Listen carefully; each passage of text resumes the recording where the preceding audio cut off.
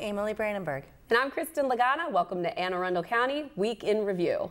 In this episode, we'll talk to a state delegate about the General Assembly session, and we'll stop by the Severn River Lions Club. But first, making headlines this week. The Maryland General Assembly has completed another legislative session, and 2017 will usher in big changes for our school system. After years of wrangling and compromise bills, the legislature finally approved a fully elected school board for the 2018 elections. This board is currently appointed by the governor after recommendations from a local commission. The process has always been very contentious and marred by confusion. Last year, the law ended up in court because Democrats changed the makeup of the nominating committee and tried to negate seating of 3 new Republicans on the board.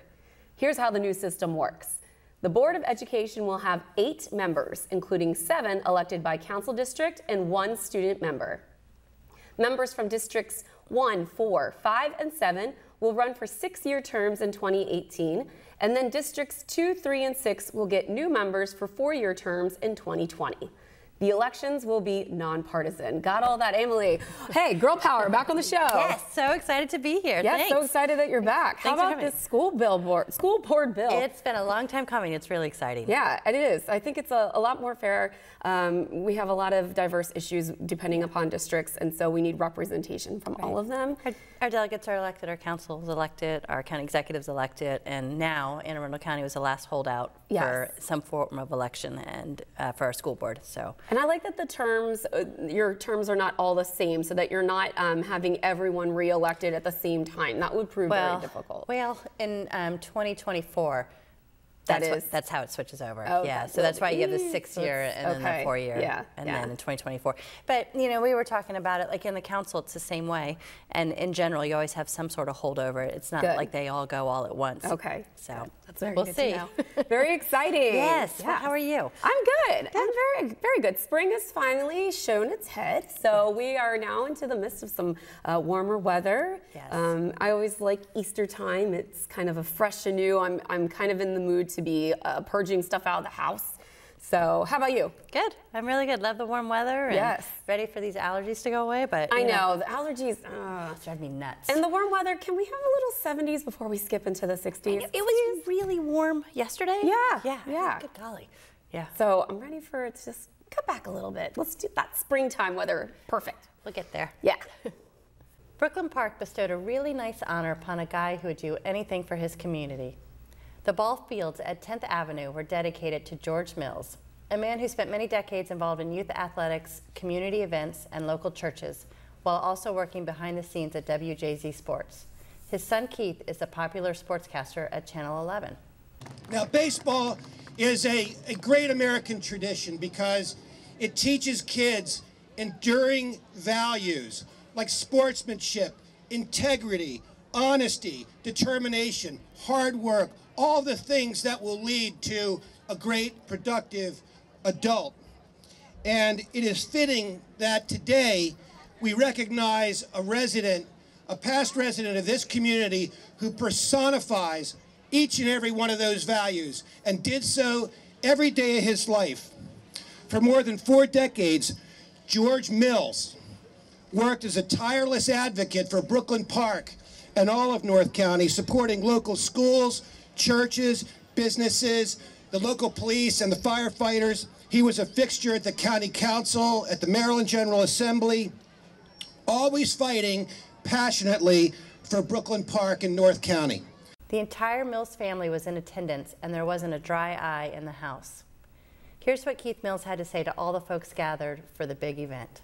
My father was one of many gentlemen who helped make this complex happen. Ted Sophocles, Bill Samluck, Norman Stumpf, and now to see what it has evolved in, and all the men and women who are coaching and mentoring you guys, the boys and girls of Brooklyn Park and Pumphrey and Heritage Hill and Curtis Bay and all the neighborhoods around it, is an incredibly satisfying journey. Play ball, Brooklyn Park. Good to see the Mills family getting that recognition, Kristin. Yeah, they deserve it. Keith has done a lot to give back to his community, too. And we should also mention 98 Rock, because I like to listen to that morning show sometimes, if it's not too crazy. And Keith Mills always gives an excellent sports report. So very exciting stuff. And yeah, they're very, again, like I said, very deserving. So Yay, play ball. That's the other thing I love about right now. My O's are back. Yes, so. and they're having quite the start. Yeah, they're doing pretty good. I need them to step it up a little bit. But you're a Nats fan though, right? I'm neutral. Neutral, Like, yeah. okay. Just yay, pro area. Yeah, Very yes. good. That's good, that's good. Yeah. Well, the county's Office of Emergency Management has been declared storm ready. Officials from the National Weather Service made the announcement this week after the county passed a battery of rigorous standards to earn the designation. Weather is the main reason for disasters nationally, regionally, in the state of Maryland and in the area. So it's important that the county be well tied in with the National Weather Service office that issues the warnings for the weather events that we will invariably get, whether it's hurricanes, whether it's winter storms, tornadoes, flooding, all the different things that can befall the region. It's important that the warnings that the National Weather Service issue get to the localities, get to the county, so they can disseminate it through their networks, through their citizenry, so that everybody can be ready for these dangerous weather events when they come. Because if everybody's ready, if everybody's warned, the result is going to be so much better. And that's really what Storm Ready is all about. It's making everybody prepared for these, not just dark and hazardous weather events, but the truly life and death dangerous weather events. And that's really the work that Director Afton, Kristin from OEM have really brought about over the past several months with the National Weather Service to make sure that the county is ready. And that's multiple ways of receiving warnings from us, multiple ways to disseminate that warning out through the county, training, including the Skywarn Weather Spotter program, and then planning for not just the weather disasters that come every few years, but the truly disastrous 1 in 100, 1 in 500 year events that can come. Make sure that we're planned for that as well. We really whiffed on storms this winter, Amalie, and maybe we'll get some payback with spring showers, although still, bring the weather down a little bit. Bring that temp down. I'm with you. Very good. We're going to take a quick break, and when we return, we'll talk to Delegate Michael Malone. Take a look at our community calendar for events happening around town, and we'll be right back.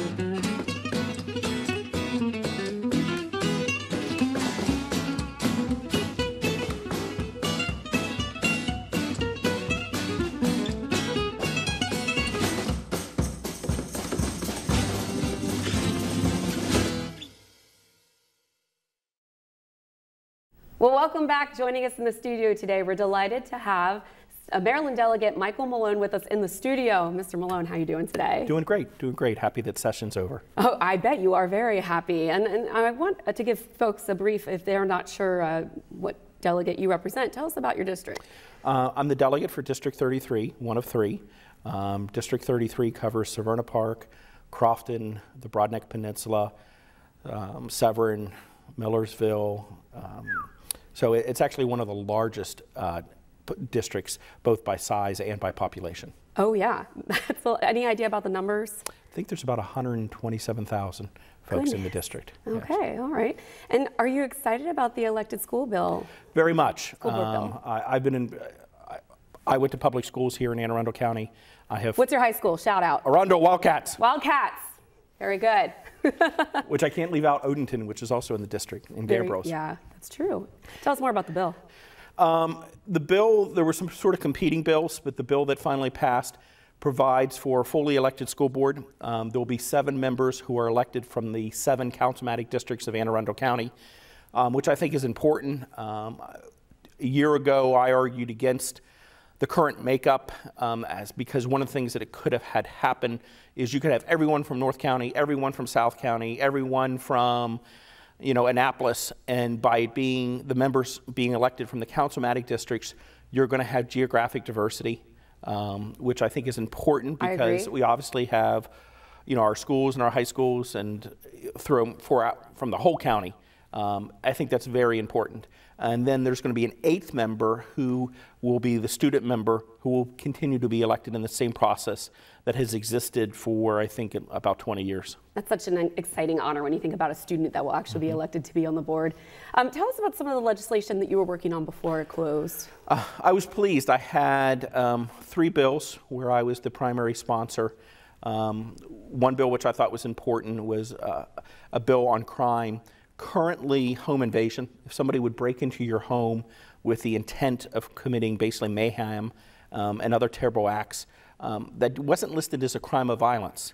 And why it's important for home invasion to be listed as a crime of violence is it means there's some, potential enhanced sentences that can come about from a crime of violence. And it also means once someone is sentenced from committing a crime of violence, that they're not going to be entitled to as much good time. So it's going to make it less likely you hear that, the story of a judge, given a 20-year sentence and somebody's out in, let's say, 5 years, which I just thought was very important. It's very surprising it wasn't treated with more. What happened is they separated, basically B&E into 2 different types of breaking and entering. One would be sort of the cat burglar that just goes into a home to steal a TV, and the other one was the home of violence. And when they did that, they didn't put the home invasion, I said home of violence, but the home invasion, they didn't put it as a crime of violence. And last year I was involved on a commission, and it came up that it wasn't included, and somebody said, hey, that needs to be fixed. Yeah. And what I often do in a session is I'll jot down a note of something that should be addressed in the future, and I drop down a note and remembered to have a bill drafted on it, so the bill was drafted and was fortunate that it passed both the House and the Senate. Great. And I also worked on 2 other bills. One bill I co-sponsored with Senator Riley. Currently, if you die without a will, your spouse receives a certain percentage, a certain fixed number, and then a certain percentage of the estate. And the number is only $15,000, is the first hard number that is in place. And I think that was put in place like in 1994. Times have changed. Correct. A little bit of inflation since then. Right. And in fact, I even made a chart and talked about, here was the price of milk, here's what our average cost of a house was. The original bill proposed for it to go to from $15,000 to $100,000 and then a percentage. The Senate modified it and changed it from the 100 to a 40, but at least that's, almost tripling the number, which actually sort of matches inflation. So I was pleased that that got done. And then the last bill, I was listed, myself and Delegate Angel.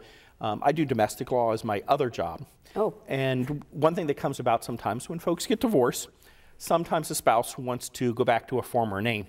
Yeah. And when you have a divorce, you have to make that decision right then and there. And for some folks, that's a very tough decision. It means that they might be switching their name that doesn't match with their kids. So what the bill as passed provides is it now gives the spouse 18 months from even after the divorce to make that decision. So if you have a child that's maybe close to graduating from high school, you'd like to keep the same name, we wanted it to be a longer time period, but one thing I've learned is not everyone always agrees. Sometimes there's amendments. It's a delicate time. I agree. So, and plus sometimes it's just a tough call for somebody. And this gives them the chance that even after the divorce, they have 18 months to think about it and coming back. I had some other bills, a couple bills that I got through the House, but I didn't get through the Senate. So I'll try again next year. Yeah, try again. That's all right. Well, the governor's budget passed 2 weeks early. Did you vote for it? I voted for his operating budget, and I think it was a great budget. It had very modest increase, 1.5% increase over the previous budget. It set historic levels of funding for K through 12 education. which, as I mentioned, I'm a product of public schools. I have 4 kids who've gone through the Anne Arundel County Public Schools. So no school's better than Anne Arundel County. That's correct. And Maryland's had excellent schools throughout their history, or at least in recent history, and the governor's keeping up with that. He also provided more than $50 million for the Chesapeake Bay, and he also was able, within his budget, to enable colleges to stay reasonable here in Maryland, capping increases for Maryland's colleges at 2%. That's all positive things for Marylanders.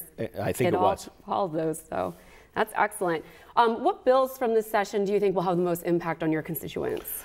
Well, certainly the school board bill. Yes, I think a lot will be happy. That's going to be huge.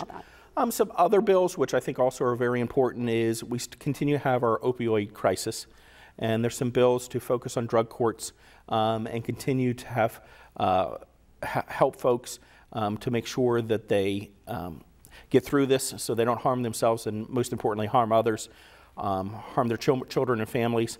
Often when I speak about the opioid epidemic, one of the things that I'll talk about is how it affects not just the person who's addicted, but it affects, children, it affects other family members. Just in the past year and a half, I had 2 cases where I represented relatively young men who almost overnight became single fathers because,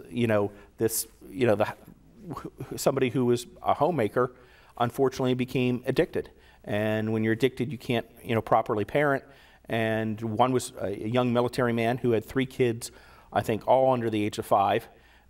And fortunately, he stepped up, but suddenly he had no choice because he had 3 young children, 3 young boys that he became a single father to because the mom had become addicted and was no longer functional. So we got to find a way to end that. Yeah, you're very, very accurate with that. And it sounds like you hit a lot of major points that a lot of Marylanders are actually very concerned with right now. Chesapeake Bay, school, heroin. So we appreciate all the hard work on your past session. Thank you. Best of luck with your next one. Any fun weekend plans? Well, we usually do a few egg hunts. We often go up to Bunny Bonanza up in the city at the Baltimore Zoo. Oh, that's fun. Maybe see those new grizzly bears, Yep. Those cubs that have just come in, and I think I've just gotten their names, and I think there's a baby giraffe up there. Aww. And then we'll be getting together with some family for Easter Sunday and Easter service. What a great spring weekend. Yes. Well, thank you so much for joining us. Please come back. We love to have you for updates. And happy Easter to you and your family. And to you. I hope you have a great much. weekend. Thank you so much. You're welcome. We'll be right back with more Week in Review right after this. Don't go anywhere. I realized that I'm not perfect, but it all really started to change because you judge me for having a problem. No one is going to know that I need help. I need help. I know that no one is going to judge me for having a problem. I realize that I'm not perfect, but it all really started to change because you listen.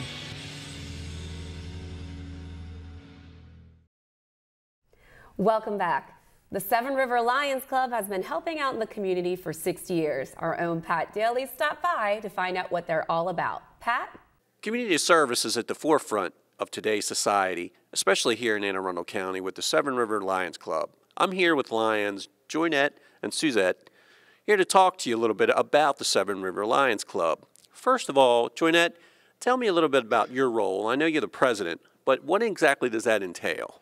It means that I show up for all the meetings. I'm there to lead the way and listen to all the questions and ideas that are brought to the table, whether it's at a member meeting or a board meeting, try to keep us on agenda and make sure that we're out there to serve our community the best way we can. Okay. Suzette, how about you? Well, I'm tail twister, which means I try to keep the fun into the club meetings, from either walking around and asking questions about lionism, and if people don't know, we have a little kitty that they have to feed, or I just lately been just saying, the kitty's hungry, feed her, feed her. And all that money that we raise goes back into our community service. So it's just another little way of getting a quarter from each member to help out. That's great. Now, I know traditionally the Lions Club is for men. How did you guys join as women? It traditionally was an all-males club. And then you had the lionesses, which were separate. But then they found there was a lot of cross-functioning going on. We were interacting with each other. We were doing a lot of the same things. So they joined the two together. Now it's the lions that you see today. So it's no longer exclusively for men. It's men and women. Okay. What kind of projects do you guys engage in, and how do you accomplish those projects? We have several projects going on. We try to assess the community's needs. Mm-hmm. A lot of times the community will come to us and say, hey, we need help with this. Can you help? Right. Joinette will bring it to the club and we'll say, yeah, we can do this. From either collecting food for like the span, Right. collecting clothing or hats and gloves for the homeless. Or doing a ramp drive for Ramp a drive, local right. elderly client who has mobility issues getting in and out of their home. And they just need a ramp. And they just need a ramp built, and they don't qualify for one through the county or any other means, and we go and we build it for them. Okay. It could be also eyeglass assistance. Right. A lot of things the Lions are known for are eyes and hearing. And we have a lot of folks who don't qualify for glasses through the county, but we have agreement with a lot of the like lens crafters and other eye folks to get them eyeglasses at a very low cost. And that's your primary focus, right? Yes. One of your primary focuses? Okay. Now, I know that you guys are pretty big. You're looking to expand, right? What are your efforts on that? Well, we're a group of about 60 members, but really we have about 20 members that are active because we realize that there's a work-life balance, and many of our people are busy with family and teenagers, and so when they can participate, they do. So we're always looking for new members, people to come and give new ideas and fresh ideas and help us with a lot of the fundraisers and events that we do. Okay, great. A lot of the new members might know what the needs are of the community, and they can be bringing them to us too. They might say, hey, they need help, and let's join. Okay. I hear that you guys are famous for your fabulous fruit drive. Can you tell me more about that? Yes, we have our fabulous fruit drive up and coming. It's our 5th one of the season. The fruit will be available on April the 8th, and we'll have Valencias and grapefruit available. You have to have your orders in by March 31st, and we have a couple different ways for you to be able to get access to us to put the orders in. Right. You can go to our website, or you can actually go directly to the fruit sale website down in Florida where our fruit comes from. Gotcha. And order it there. Okay, great. Tell me about this Million Penny Drive. Well, we were doing it as a supplement because, as you know, we do a lot of things in the community, and the bill has to be paid for that. And we also give out, vouchers for eye exams, and we give glasses, and we have to buy all these things. So we're doing a Million Penny Drive. We figure everybody has pennies or coin in their sofa, under a chair, in the garage, somewhere. Somebody's got a water jug they've been collecting. So we're looking for you to give that to us. And we have earmarked those funds that we put in for the Million Penny Drive towards eyeglasses, for hearing aids, and for a lot of the things that we do in the community, and the scholarships, because one of the things we do here is we do scholarships. We give scholarships to graduating seniors in the area, and one of the things that we do with our scholarships, we give those funds for the 4 years they're in college. We just don't give it the once and do the one and done and say, see ya. We give it to them to those 4 years, and a lot of those young people are very appreciative, and they communicate with us via email, thank you very much, this helped me do this, or thank you very much, I got another scholarship, let me give this back, so then we can turn those funds over to the next needy student. Okay, all right. I just envisioned this giant bowl where everybody was swimming in about 1 million pennies. So I'm glad you clarified that. Now, the most important thing: if I see this interview, how do I join your group? You can check us out at our website. You can come to any of our meetings. We have our regular general member meetings the 1st and 3rd Tuesday of each month here at the American Legion off of Manhattan Beach Road in Severna Park at 7 p.m. And anyone can come, and anyone can just observe and join, and we'll welcome you. Perfect. Well, thank you very much, ladies, lionesses. We're certainly hearing your roar. So back to you guys. Thanks, Pat. Also, thanks to Miss Smallwood and all of the Lions for their work in the community. Outstanding. It really is. Yeah. It's fantastic. All this stuff really has me excited about being outside, springtime, doing good things. So yeah, I was mentioning earlier about wanting to clean up around the house. Any exciting plans for Easter or for the weekend for you? Heading down to North Carolina. Nice. Out Family. to the mountains. Yep. Broke my ankle last time I was there, so this time we're wrapping you in bubble wrap. This time we were going to lay off some of the hiking, and I'm not bringing the dogs. No, so. no. Yes, or maybe Easter cellophane would be more appropriate. We're not letting you It'll get be hurt. fine, but I'm really excited to get away for a couple of days. How about you? Granddad's house. I'm always in charge of hiding the eggs, so that's always a big thing. I'll be stuffing the eggs and then hiding the eggs, and we've got a plethora of little cousins that love to How go many out. eggs? Oh my goodness. Usually it's about 100, 120 eggs. It's a job. So it is a job, and there's lots of places. They actually, my grandfather lives out in Queen Anne County, and there's lots of room to hide them. So we make it tricky, but still easy for the little ones. And I always like to help the babies. Yes. I'm always like, It's the sweetest. Oh, I love that. and then the other cousins catch me, you're not supposed to do that. I'm like, she's this big. Can I help her, please? Oh, and they love it. They were toddling around with their big basket. Yes, and I love it. And it's so funny because, of course, they get excited about the candy, but we hide a couple dollar bills, and that literally is money. I saw one of the funniest things on Twitter the other day. I don't remember what feed it was on or whatever, but it was this mom who was saying, I forgot to hide my Easter eggs. So I told the kids that the bunny hit them really well. Like, they've been out there for hours. That's awful and so funny all at the same time. Oh my goodness. I like when we've been to my grandfather's later on, and like even as late as Thanksgiving, and we'll find an Easter egg. Whoops. Guess we should have marked all the places down, but no, we're not going to do that. Well, very happy Easter and safe travels to you and yours. And enjoy. Thank enjoy you so much. the festivities. And happy Easter to all you out there. Yes, thank you. Yeah. Happy Easter. Well, that wraps up this week's edition of Week in Review. You can watch this episode and archived episodes online anytime on Facebook or YouTube by searching Arundel TV. Please tune in again next week for more highlights and news from around the county. We'll see you next time.